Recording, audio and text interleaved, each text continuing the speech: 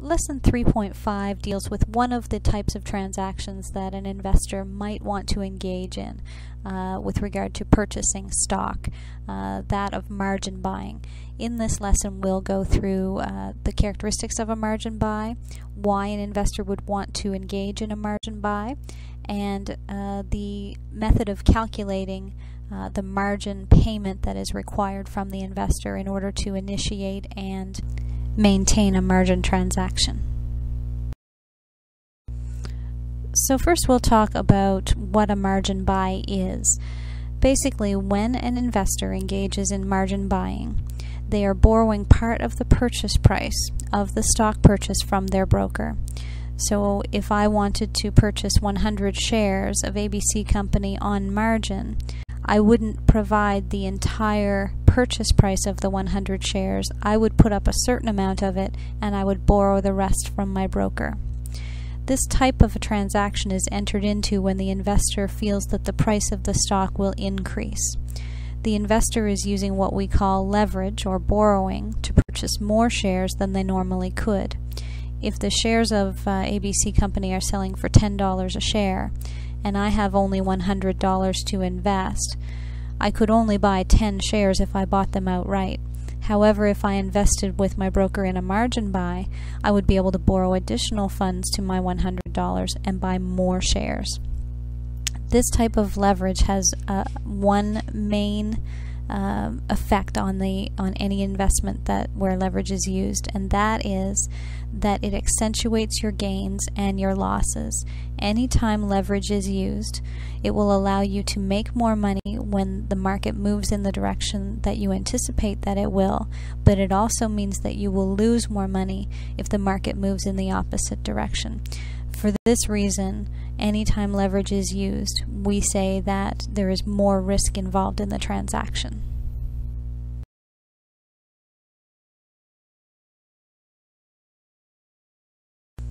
So we'll start with an example. In this example, Leslie wants to buy 400 shares of TD Bank stock on margin. Her broker advises her that the required margin on the purchase is 40%, and TD stock is selling at $30 per share. If you move to the next slide, we'll look at the calculations that are done.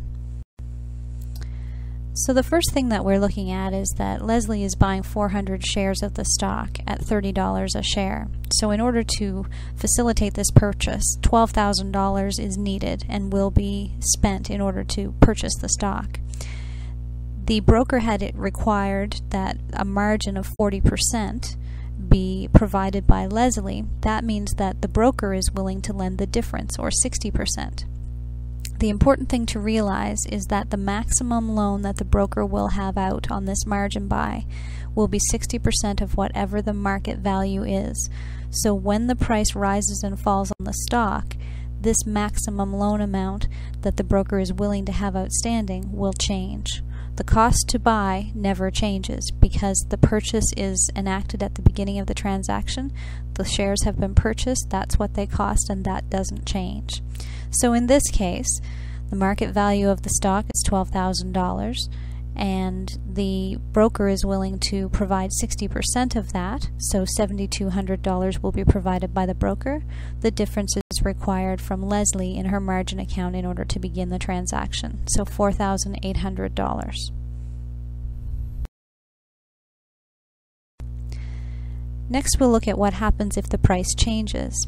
As long as Leslie has this transaction outstanding, she must maintain the required amount of margin in her account to keep this position open. If she wants to close the position, she has to sell the shares, and that's where she will recognize her profit or loss. So in this case, the TD stock has fallen to $28 from $30. Leslie still wants to maintain the position and keep the margin buy open, thinking that the price will rebound above the 30.